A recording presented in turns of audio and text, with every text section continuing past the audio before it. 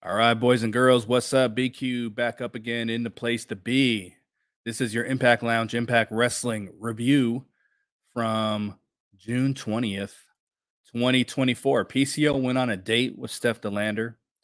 Lots of heels got knocked on their ass. No heat. What do we have at the end of this show? We had a quick cameo appearance by Matt and Jeff Hardy in there.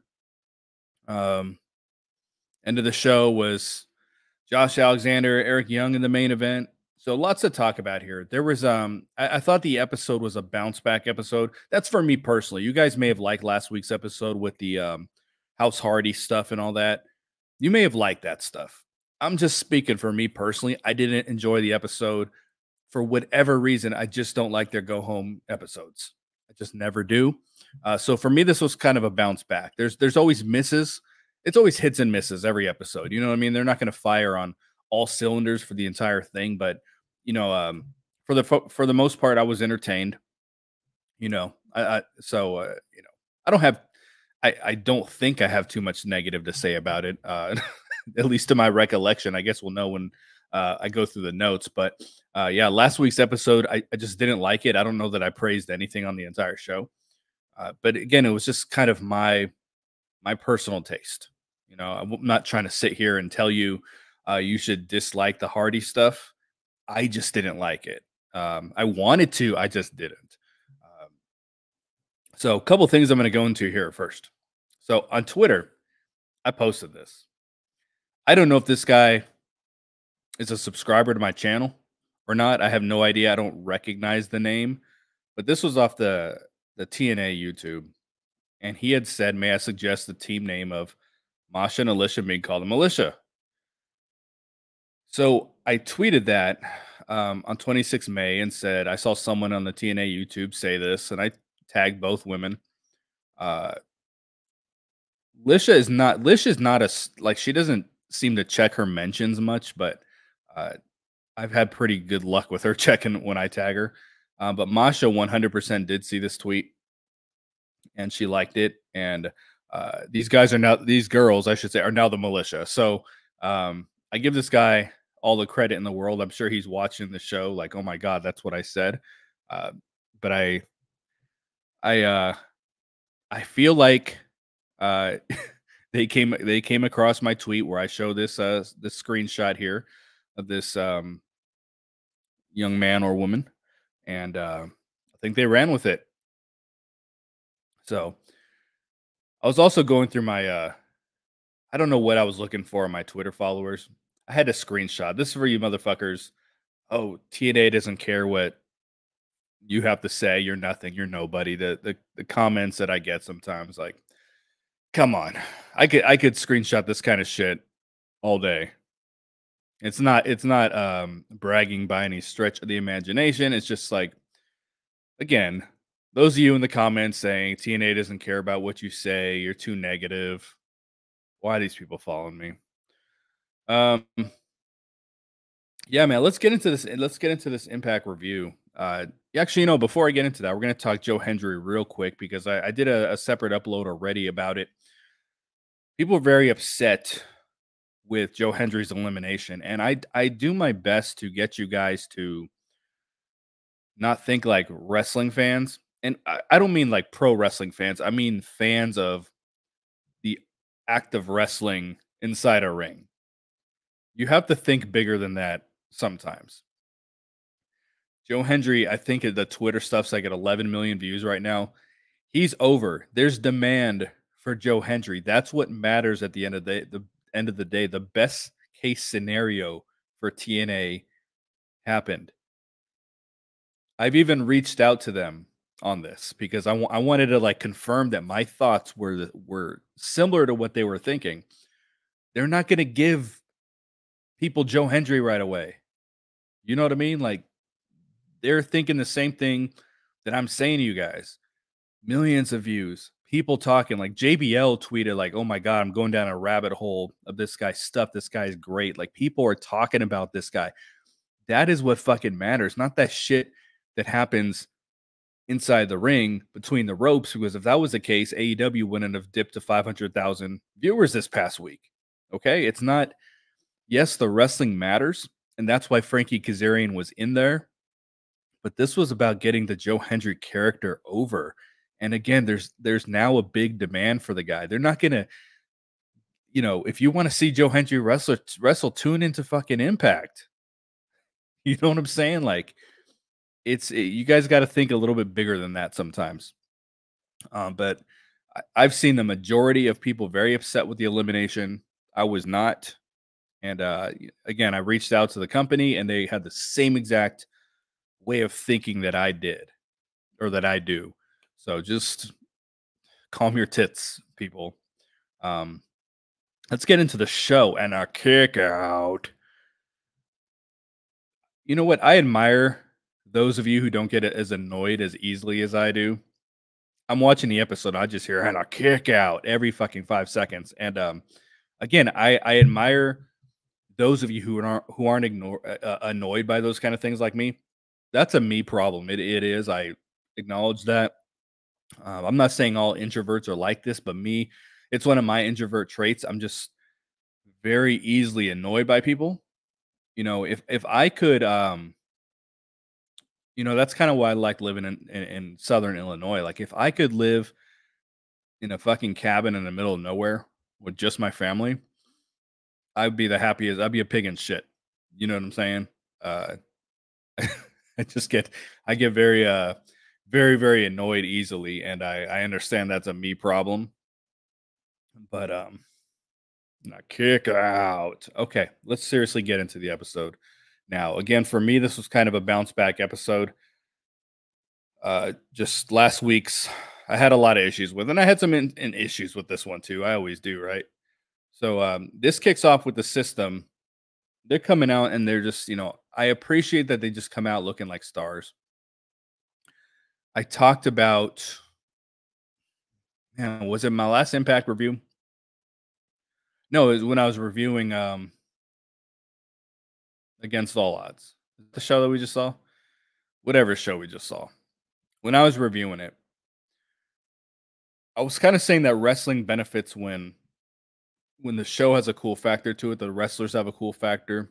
Guys come out looking cool, looking like stars. Moose is cool. Uh, Brian Myers to me is kind of borderline. It's hard to put him in that category because he's kind of a career jobber.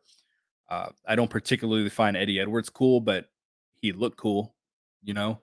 But some of the guys I was using an example, Mike Santana, Steve Macklin, TNA has a few people that I would consider Chris Bay. Like these are cool people. A lot of wrestlers are just you know nerds playing the part of cool people on TV. But my point is just the more people you can get on screen that have that factor about them, that look like stars, I think that just benefits your product overall, just from a visual standpoint. That's why I give Jake something such a hard time walking around in his underwear backstage at all times because I'm like, that doesn't look like a star. You know what I mean? I see a group like this, like the system, come out dressed the way they are, and I'm drawn to that. I'm drawn to people who are putting some effort into their appearance. Eddie Edwards with the hat. I don't know what those hats are called. I wanted to say it was a derby hat at first, but that's not correct. I don't remember, but it was a very good look for him, and it makes him look cool. So I just kind of appreciate that stuff. You guys know when the Grizzly Young Vets were with TNA for a little bit, I said these guys don't do anything for me.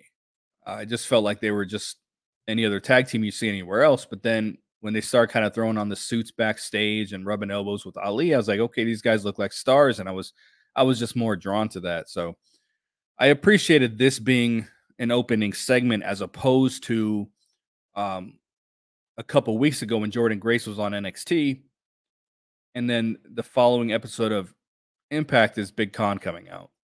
You know what I mean? Like there's such a big difference between let me check out TNA this week because I saw what happened on NXT and Con comes out in a flannel, or the system comes out and they're draped in gold and they're dressed like $1,000,000. You know what I mean? And there's some familiar faces as well. So I guess kind of my knock on this was that it was too long.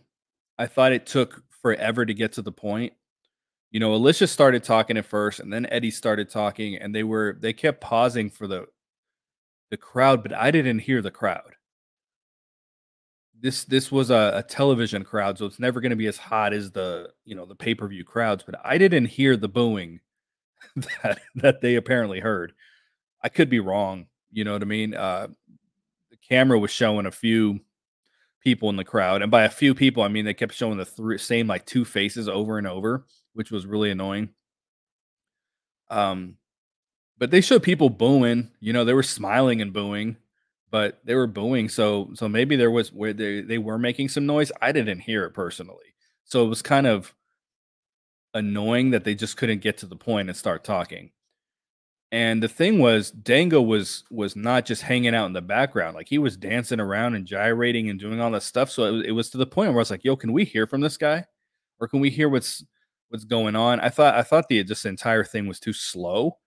I appreciated them starting off with the system, um, them dressing in suits and looking good and giving us a little backstory on Dango's connection with these guys, because I think I had said it when I was reviewing the TNA Plus show. I was like, "What is Dango's connection to these guys?" I was like, "What's his connection to Nemeth and to Eddie?" And it just felt really out of left field, and they were able to tie those things together a little bit. They're gonna call him Johnny Dango Curtis, which sounds like shit. That is awful. Like, when he was Dirty Dango well, he's always been Dirty Dango, but when he was helping Santino and then he attacked Santino and kind of rebranded himself, I thought he should have became Johnny Curtis at that point. I thought that would have just fit the gimmick better. And I think it would fit him better now if he was just Johnny Curtis. Like, the JDC is kind of catchy, but Johnny Dango Curtis sounds really fucking stupid. So I'm sure we'll get used to it. Maybe you guys don't think it's stupid. Maybe again that's me just being annoyed very easily. But I don't think I don't think that name sounds good. But I'm sure I'll get used to it. The JDC thing works. That's people with the 3 initials. They've been able to brand that kind of thing for years. Santino comes out and you know I've said many times that I liked his comedic gimmick in WWE. It just does not click in this role because he is forced to speak so much more than he was back then. When you're someone who can create a fake accent, you can only do it in small spurts. I've talked about this before. Like, um, he's in order to hide that not your real accent is what I'm saying. Like, you have your certain phrases and your certain sentences that you can get out, but he's forced to say too much now, and there's his English comes out in about 30% of what he's saying. He is forcing the Santino gimmick. Um, I would just prefer a more serious authority figure, but whatever. He comes out and it says he's come up. He always has these ideas, and the ideas stink, but he has come up with something called the Road to Slammiversary. Real fucking original. This goes back to when I say present wrestling different. Okay? Road to WrestleMania, road to Slammiversary. I mean, come on. That's real. That's all you had. Like, I'm not saying I have a better idea off the top of my head, but he was announcing there's going to be a 6-way elimination match at Slammiversary. I'm sure you can throw the terminology of survival and Slammiversary in there and come up with something a little more original than the road to Slammiversary. So what he announced is that there's going to be a series of qualifying matches, and there's going to be a 6-way. So this is the formula of we're going to go to a pay-per-view, get as many people on there. Instead of just having Moose deal with one opponent at a time. He's not going to wrestle Josh. He's not going to wrestle Nick. He's not going to wrestle Jeff Hardy. Not going to wrestle Santana. Not going to wrestle Joe Hendry. He might wrestle all of them. I don't think Jeff Hardy was one of the qualifying matches, but I don't have a lot of it. It's one thing to have a six-way match. It's another one for it to be an elimination match. And I prefer elimination matches to get that out there, but not when it's your top six contenders. You shouldn't you shouldn't see these guys lose, and you shouldn't see them pinned at all. If you're trying to build them up to like, hey, Bound for Glory is going to roll around. Um, they defend the titles at every damn show. So if the world champion has to defend it every single month, like you just kind of want some fresh opponents instead of just throwing everyone at them at once. It was almost like, to me, it's lazy to just say, hey, instead of building up one opponent, let's just give them all the opponents. Let's give them everybody. But that's I I don't. For me, it's lazy. I don't think they're being lazy because in their mind, they're just trying to get everyone on the show. I think shows suffer from that mindset.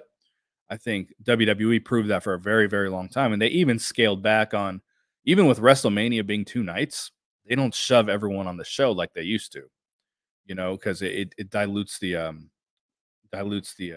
product and the overall effect of the show.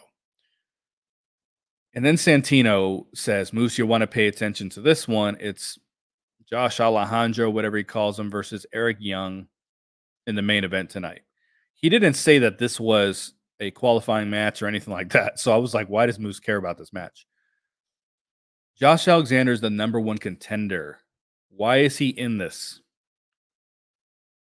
I talked quite a bit about that bullshit fucking impromptu street fight in civilian clothes that he had, this match he had with Frankie Kazarian that I kept saying was very unnecessary to have.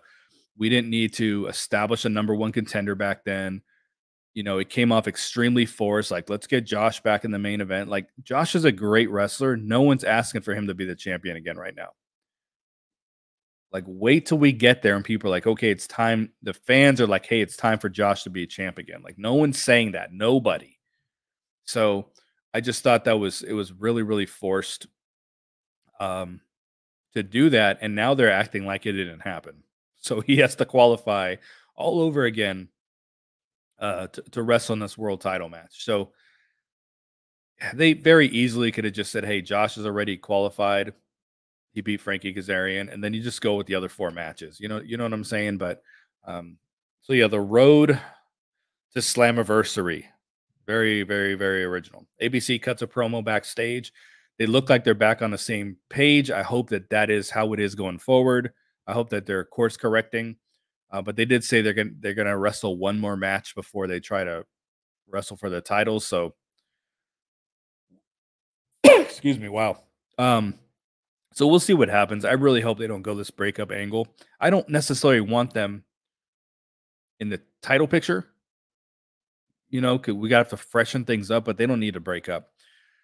I was starting to think watching this episode because another thing that not obviously, but another thing that annoys me about Tom Hannafin is about 9 times a show he lets you know about the contractually obligated rematch. And I'm watching this and I'm like, does everyone have a fucking rematch on this show that they haven't used yet? Now, part of me um, is glad that they didn't exercise them right away because I've always said, man, like it's like someone will drop a title of the pay-per-view and then they'll use their rematch the next episode. Like they don't drag anything out, which so they are dragging it out. I just make want to make that clear to so that I'm not hypocritical. Like I acknowledge that they're not just throwing these people right back in the title picture. But the problem is I don't think anyone wants to see ABC wrestle for the titles right now. Not that people aren't a fan of them, but they just want something fresh. Like I think people enjoy the system being the champions more than ABC personally. Even if the ABC may have more fans, I just mean it's more fresh what they're doing right now. I don't think anyone's trying to see Spitfire wrestle for the titles again. You know, no one's really trying to see Laredo Kid wrestle for his title again. I'm trying to think who else might be up in here. Who's the X Division champion right now?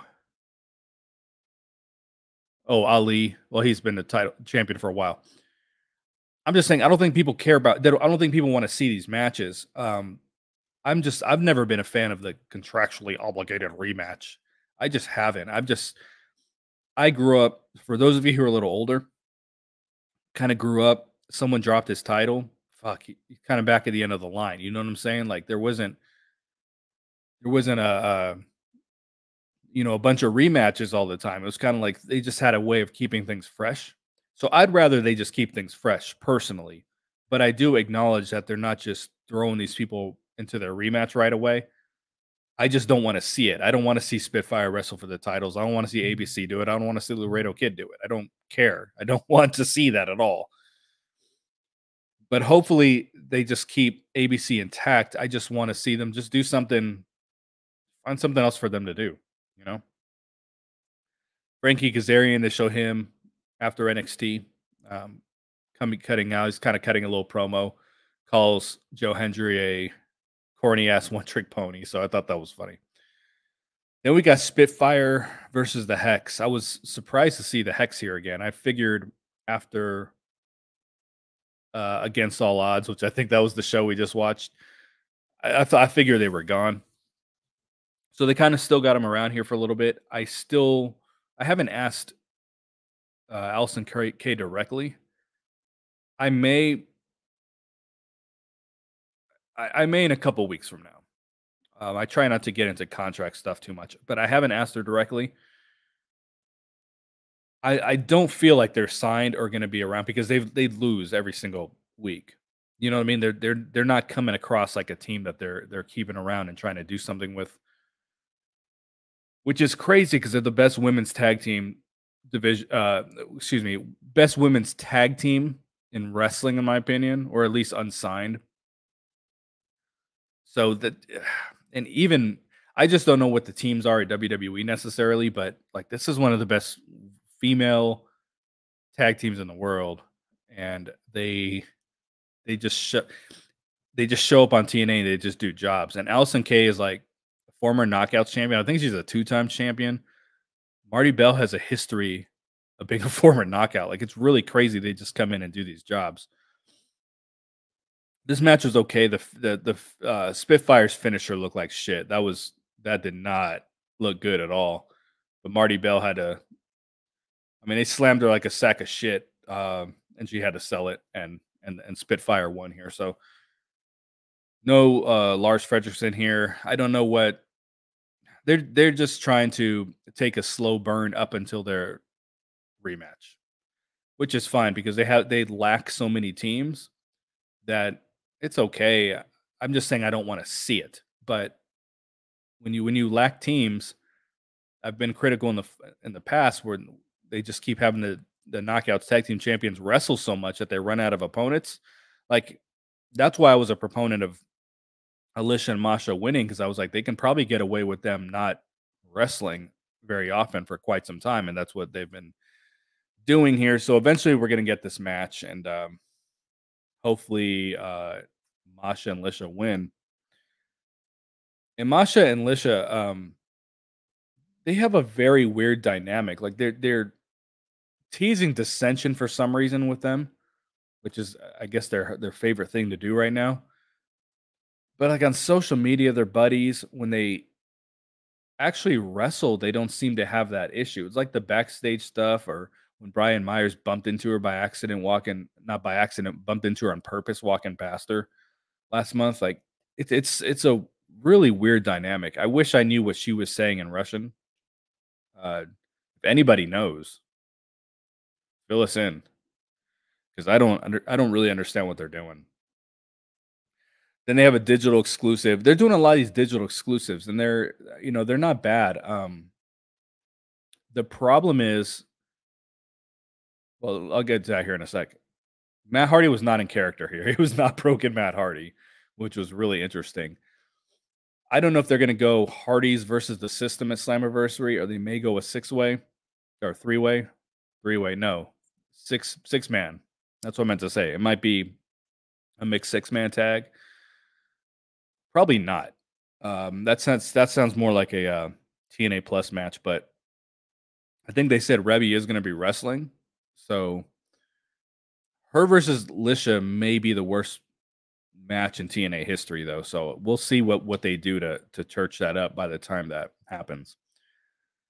But yeah, these little digital exclusives, they're doing backstage work that is more reminiscent of the spy camera they used to use that Eric Bischoff, came up with back in the older TNA days, which I always thought looked really good. They're starting to use elements of that. Um, from a TV production standpoint, I thought the show looked okay. The camera cuts look like shit this episode. I don't know what was going on, just really sloppy camera cuts. And they have this new angle where they're like up the wrestlers' noses. They just zoom up on their face. They were doing it when um, Santino was talking, when Moose was talking, and then some of these backstage segments. I don't know what they're trying to accomplish with that. It does not look good. It looks awful. But again, some really poor camera cuts, but visually the show is looking better, and these digital exclusives are a nice touch because they come across more real. There was no Gia Miller backstage with the interview saying, you know, Ace Austin, next week on Impact, you face so and so. What are your thoughts on this? Like just the backstage interviews that I've always, I felt like are unnecessary. I think I've said like WWE did it once upon a time, so now everyone's like, "Hey, we have to do backstage interviews." Like they're not. This is more effective for me. I like these a lot better. But I just thought it was interesting that Matt Hardy was not in character for this. So it looks like we're really not going to get a lot of the Broken Hardy stuff. I don't think we're going to get Brother Nero. You know what I'm saying? Like I think they're going to try to be the Hardys. Just the what is their TNA name? Just the Hardys, right? Because they're the Hardy Boys in WWE. I think they're just going to be the Hardys. It kind of seems like that's where they're going to go with it. That Matt's like, okay, I got the broken system off my chest. I mean, the broken Hardy thing off my chest. We got the House Hardy match done. Like it looks like he just wants to be himself. There's a certain shelf life on the broken gimmick if you don't deliver it properly. So I don't know. It'll be interesting. At the end, he goes over, and then he almost corrects himself and says over. So we'll see. We'll see, folks. Then we got Alan Angels backstage doing his interview segment, which to me is always funny. He had a chair, like a folding chair, something propped up on a box, and it looked like absolute shit back there. But he's always like really proud of it, which is funny. So he's talking to Kushida, and Kushida speaks a little bit better English than I expected, which is good. Like he's got to talk a little bit. Like if you're signing the dude, it's one thing you're bringing guys from Japan to just do some matches, but if you've signed the dude, he's got to be able to speak a little bit. He said he's looking for the cure. They showed a lot of clips from he had an octopus at one point and had ink, and I don't remember any of this stuff. I forgot we call it. It was like an eyedropper or whatever, full of ink. I don't recall any of that stuff. I don't know where that stuff came from, but it showed him helping Sammy Calorie Ham, the snack machine, beat Jonathan Gresham on TNA Plus.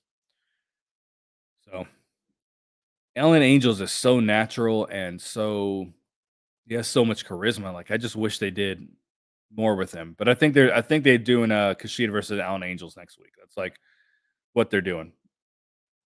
Then we got Ace Steel versus Frankie Kazarian in a Chicago street fight. You guys know I hate street fights and no DQ and all that shit. I was watching this and my first reaction was that it's going on too long, and that if Frankie can't beat Ace Steel with weapons, how is he going to beat Joe Hendry? You know what I'm saying? Like if you're just kind of looking at things from a logical standpoint, I know he beat Joe Hendry, but he cheated. But if you can't beat a non wrestler and you have weapons at your disposal, like it's it's hard to tie that into how is this guy going to win matches going forward, you know? So for me, it was too long.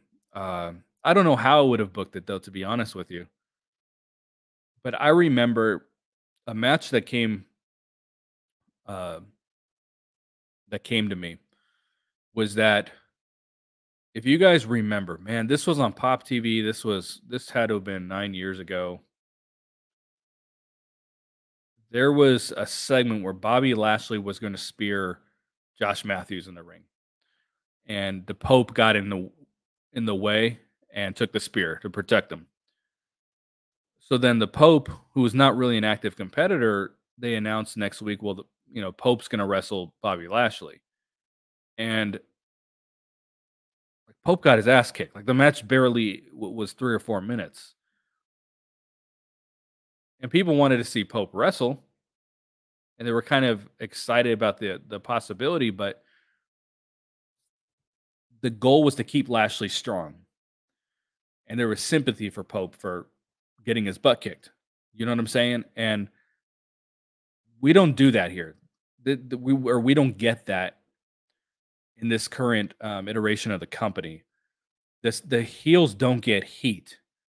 You know, AJ Francis. We'll talk about the here in a little bit. He was the only heel to go off screen with any kind of heat. Every other heel that won a match or whatever ends up on his ass after that. It's like 50-50, you know what I'm saying? The babyface comes out, gets comeuppance immediately, which is so weird leading up to Slammiversary that the babyfaces keep finding a way to get over.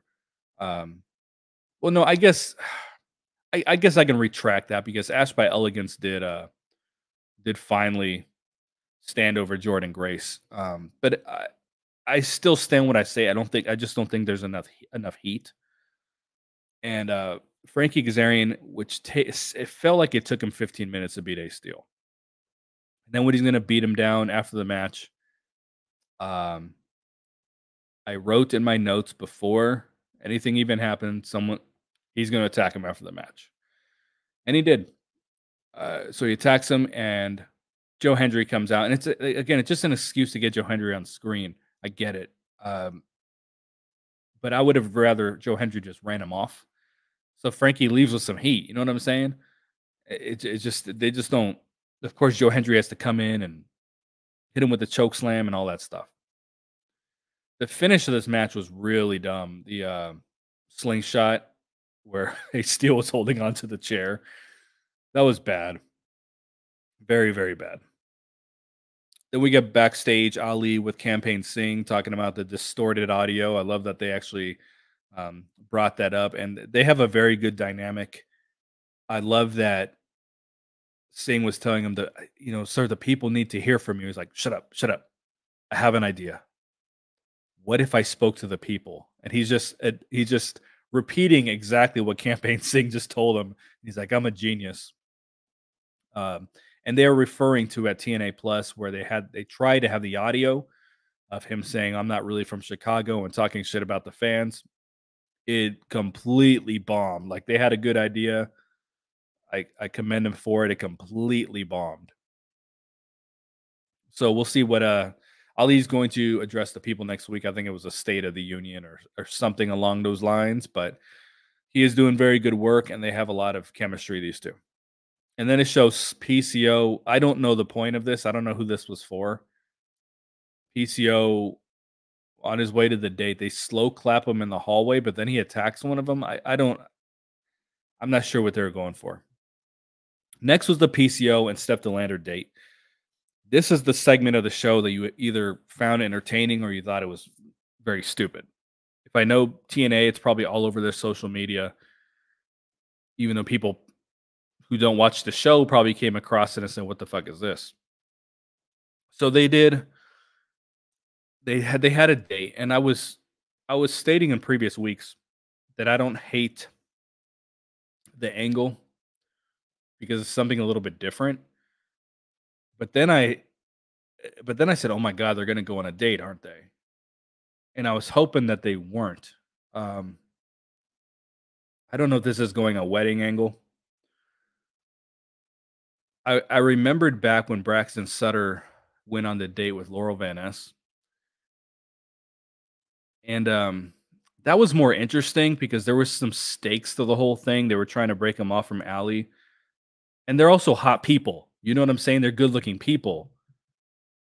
Braxton Sutter and Chelsea Green, like the Braxton Sutter, aka the Blade, Pepper Parks, whatever. Like these are good-looking people. Like you could believe that they would be out on a date, and they at least tried to put him in some kind of restaurant setting. They did a public date with ring entrances and commentary. Steph DeLander looked good dressed like Elvira. I thought that was a nice touch. But I found it kind of entertaining when she was like, "So what do you do for fun?" And she's trying to talk to him, and they're using microphones and PCO's just being PCO. I'm not going to say it wasn't entertaining, but I felt like it was lazy television. If you're going to put people in the past and put them on dates and put them in a public setting, I mean, not a public setting. This was a public setting. I mean, uh, in a fake restaurant or something like that. Like, do that. Like, what was this? This is almost like, hey, we don't have time to put him in a different setting, so let's just have a date in the ring with commentary and entrances. Like, I thought it was really corny, but it wasn't a total loss. It's just I just couldn't get over the commentary and all that. First class comes down and attack PCO. I barely even remember what happened with them last week. I think they stole the Black Rose, right? And then PCO got pissed, so it's kind of a silly angle. I guess we're gonna get PCO versus AJ Francis, which I don't know if I really want to see that. I don't know how good that would be. And they put Steph DeLander through the table too. So AJ Francis choke slammed her, which was odd. It was also two choke slams in a row for angles, by the way, from the last match and this. I don't think you should be putting your. I'm okay with intergender wrestling. I am. If the wrestlers are cool with it, we should be too. That's the way I see it. Also, wrestling's fake. You know what I'm saying? But I don't think you should be doing a move where you've got your hands around a girl's throat. Like to me, that's a little much. There's no reason you can't put her through the table, but slam her through, do something. You know what I'm saying? But I don't think putting your hand around her throat is appropriate.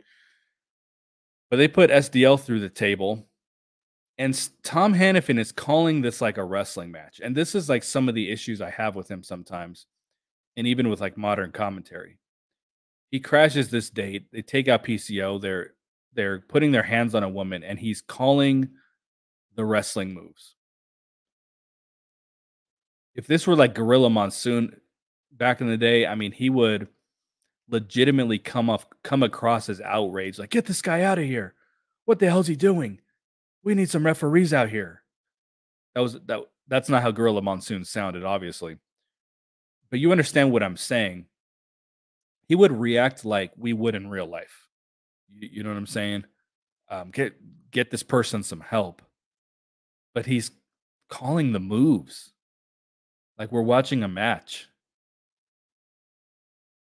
So that part made it to me just like come across like very, very fake. But I guess we're gonna get Steph DeLander as a babyface now, which makes sense why her and Zaya Brookside kind of rubbing elbows a little bit, talking about the date. So how is this gonna work when Matt Cardona returns? Are they gonna some people even suggested maybe Vance Warner is a part of this. But it's weird because it almost looks like SDL is into it. You know what I mean? So it is interesting. It is it's not a main event angle. It is kind of interesting because there's a few directions they could go with it. Like, is she really into it and it's a babyface turn, or they doing this on purpose for Cardona to come back and attack him again? Are we gonna get like some kind of Vance Warner thing? I don't think so. Who's her like real life boyfriend, I believe. So I don't know. There's a few different directions they can go here. I just thought doing a date for the fans was kind of dumb. Tom Hannafin calling the moves, you know, but it's whatever. Then we get Ash by Awful Sauce taking on Heather Reckless. So I'm familiar with Heather Reckless being an Illinois resident because I did go to several independent shows up in Chicago. Heather Reckless is better than Ash. Let me put this out there right now. Okay. She is a better wrestler than her. You could probably tell that based off this match here. And even though I kind of make fun of people from week to week, every time some kind of female jobber shows up on the show, everyone starts tweeting, sign this girl. Heather Reckless, I actually would tweet that and say, hey, sign Heather Reckless. I think she's very good. But she is better than Ash by Elegance. She had to actually wrestle down Ash by Awful Sauce. I'm sorry. She had to wrestle down to her level for a lot of this. Ash does not get dominant victories. And as I said when I was reviewing the TNA Plus show, I'm so out on her. I've tried my hardest to hang in there, and I was just you had this hot Chicago crowd, and they knocked her on her ass and made it bad comedy. And I just don't care at this point. I had said I don't care if she shows up. I don't care if she attacks Jordan Grace on the next episode. If she shoots her with a gun, like I don't buy the heat at this point. Like that was your opportunity. It reminded me of. I'd be shocked if no one here has seen the CM Punk UFC match, his debut. But there was a lot of build up to it, and then the bell rings, and you hear him go, "Here we go," and the crowd is like really, really into it, and then the match is obviously over very quickly. But that was the vibe that I got when Ash entered the ring after she beat Paxley Tatum or whatever, Tatum Paxley, after Jordan beat her, and Ash got into the ring. That was the response from the people. Here we go. And everyone's like, oh shit, here you know what I'm saying? They got that kind of reaction when Ash entered the ring. But instead, they didn't take advantage of it. She got knocked on her ass, much like CM Punk did, and now the air's out of the balloon. You can't just. I don't know. I don't want to repeat myself too much about it, but I just thought it was a huge missed opportunity for her to go over Jordan and give her a very brutal beatdown in front of a very hot crowd. So here, she wins the match, and of course, she's going to attack her after the match because that's just what they do on the show now. And then Jordan comes down, and at first, Jordan knocks her in her ass just like she had been doing, and then the personal concierge gets in the way, and and sorry, I lost my train of thought. He got in the way, and then Jordan obviously turned her attention to him, and then Ash hits her with the belt, like they're trying to show continuity from NXT, where Jordan hit her with the belt, so now Ash is hitting her by the belt. Like the moment is over, it is done, it is past. You had your opportunity, did not take advantage of it. I don't care anymore. So obviously they're going this direction. I don't think people care. I don't think people even want the match. But we'll see. I reported to you guys that Artie Evans was the one in charge of this gimmick, and that they've acknowledged backstage that the personal concierge has become the gimmick, and they have to find a way to bring him in, rail him in a little bit. That's not the word.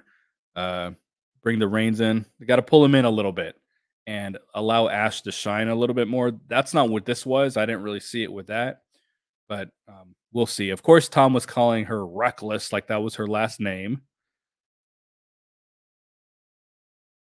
And then I kind of laughed here because after Ash hit Jordan with the belt and was standing over her, instead of basking in the moment, they just cut to Tom Hannafin running down the rest of the card.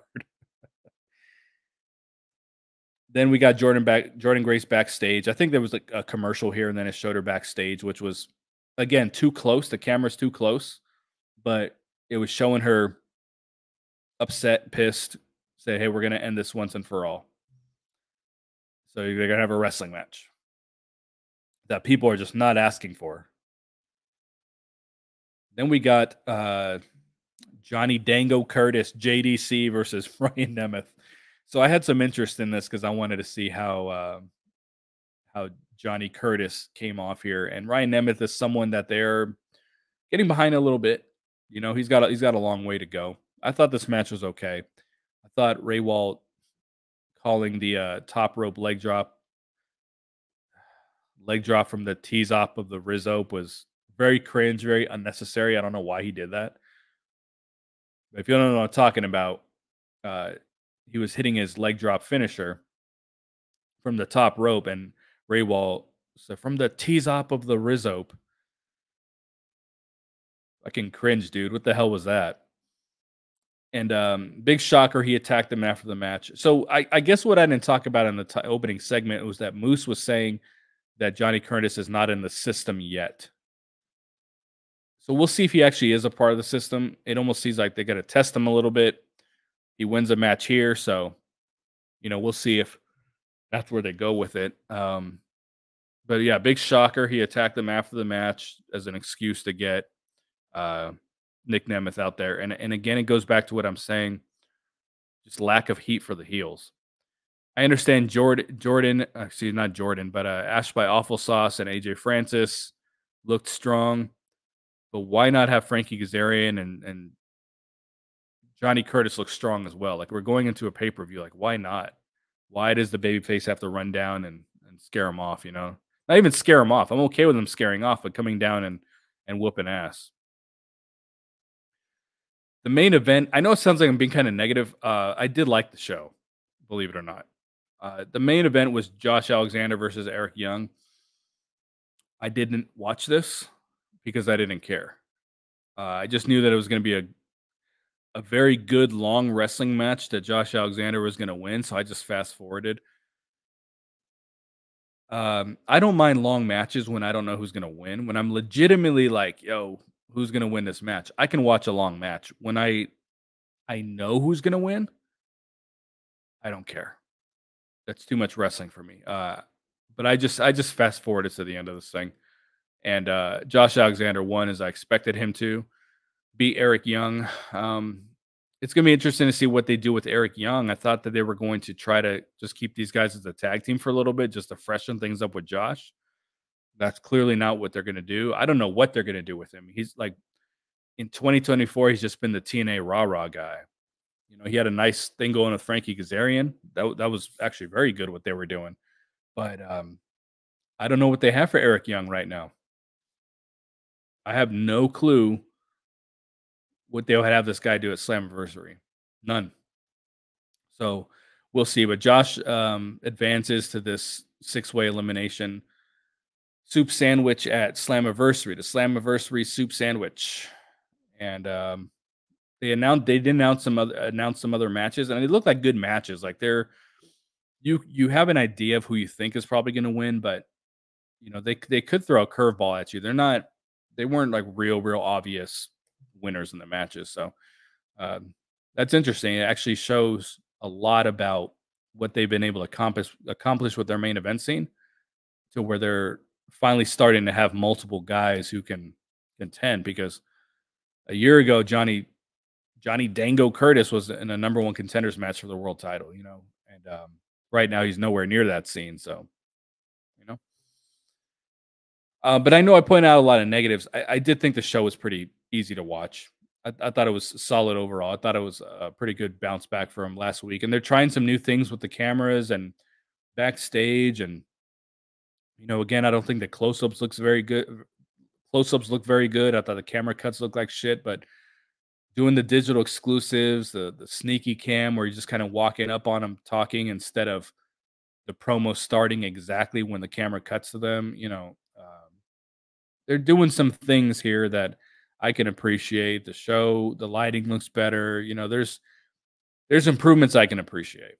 So that'll do it for me this week, folks. I'm your boy BQ. I will talk to you again soon.